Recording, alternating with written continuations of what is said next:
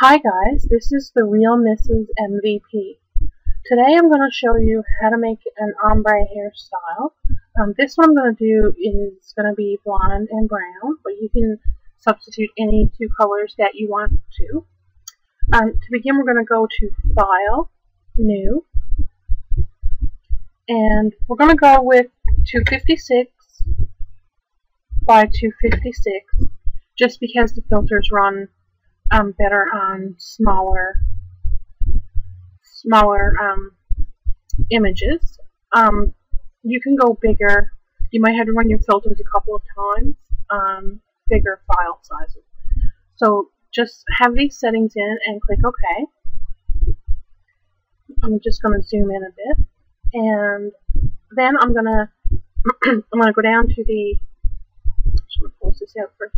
I'm going to go down to the color pickers, and I'm going to click on the foreground color, which is black right now for me, and I'm going to pick a blondish color shade. I'm going to go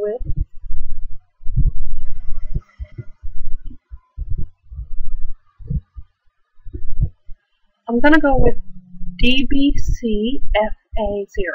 Click OK. Then go to your brush tool and click on that, and then go up to this little arrow here. And we want 0% hardness, but we want something much bigger than is there right now. I'm just going to choose actually I'm going to make it 128 is good because it's exactly half of the size of the canvas here. And I'm going to position it approximately like this, and then I'm going to hold down, I'm going to click, and then I'm going to hold down the shift key, and I'm going to drag all the way across the canvas. I'm just going to color it in a bit better. I might even go down a little bit more. This looks good. I'm just going to make sure that my layers panel is showing here.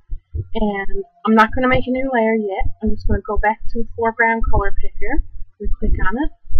And then I'm going to bring this down, and I'm going to pick a nice rich brown. And this one is 42280E. Click OK. Make sure that you still have your paintbrush icon selected. Everything is the same. And then click outside, hold down your shift key, and drag all the way across. Holding down the shift key keeps it straight so that you don't do something like this. I'm just going to undo that. And just make sure that your entire canvas is, there's no transparent areas, but if you think that there are, you can always duplicate your layer. You can go over to your layer here in the layers palette, right click and duplicate your layer, click OK, and then right click on the second layer and merge down just to be sure. There are other ways that you can do this. If you know other ways, you can try it too. I just want to do this because it leaves a soft, hazy edge here, which is what we want. But I have to add the shine in here. So I'm going to go back down to the color picker, and I'm going to set the default colors, and then I'm going to reverse them because I need white. Then I'm going to click on white, and I'm going to make the brush hair smaller. I'm going to choose probably a 50. That looks good.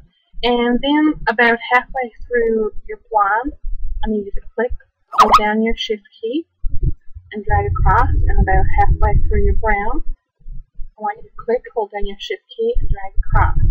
And these are going to be the shine layers. Then I want you to go to Filter, Noise, Add Noise, and 34% is too much. I'm going to go with, say, 14%. Make sure that it's Gaussian and monochromatic. If it's not monochromatic, you're going to have like these rainbow colors, and you don't want that if you're going to try to make a more realistic type of hair texture. And if you chose uniform, the little bits are smaller. It depends on what you're actually looking for, but I'm going to go with Gaussian and monochromatic. Click OK. Now that we have that, I'm going to go to Filter, Brush Strokes, Spatter. And the reason why I like spatter is because it makes things more chunky and more like regular hair to me, I like the way that it looks. You don't have to run the spatter filter, but I like it. I make sure that everything's all the way over to the right, 25 and 15. Click OK. Then go to Filter, Brush Strokes, Sprayed Strokes. And again, I make sure that everything is all the way over to the right, 20 and 25 for this one. And click, make sure that this drop down, the stroke direction says vertical. Because if it's any other way, it's not going to look like, you know, vertical hair. My hair actually falls. Anyway, click OK. And now that we have that, I'm going to zoom out a little bit.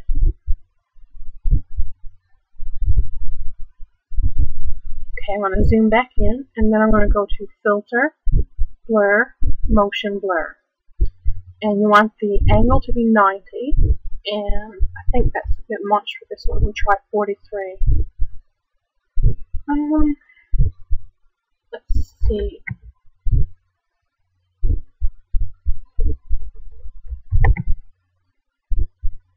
I like 25 for this one.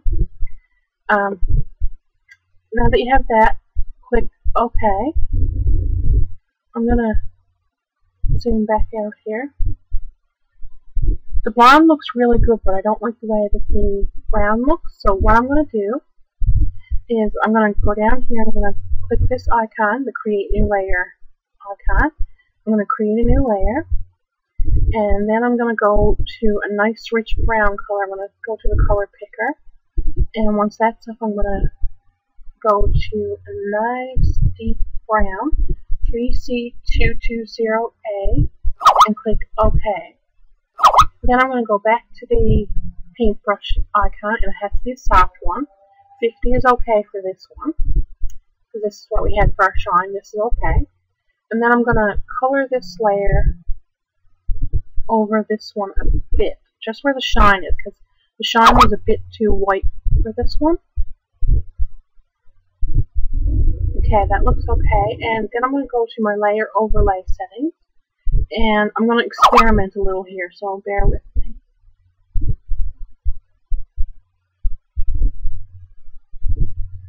Multiply actually looks good, but I'm going to have it,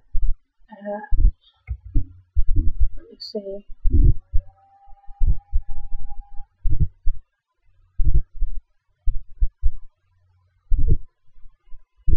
I'm going to zoom in a little bit.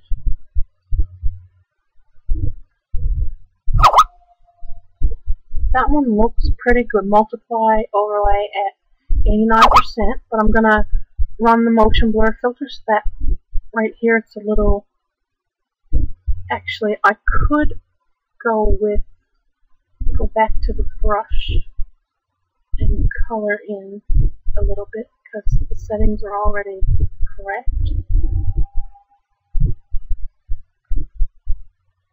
That looks really good to me. I mean, you can obviously make the dip, the ombre part a little bit smaller or bigger. This is a little teeny bit better than halfway, but it looks really good to me.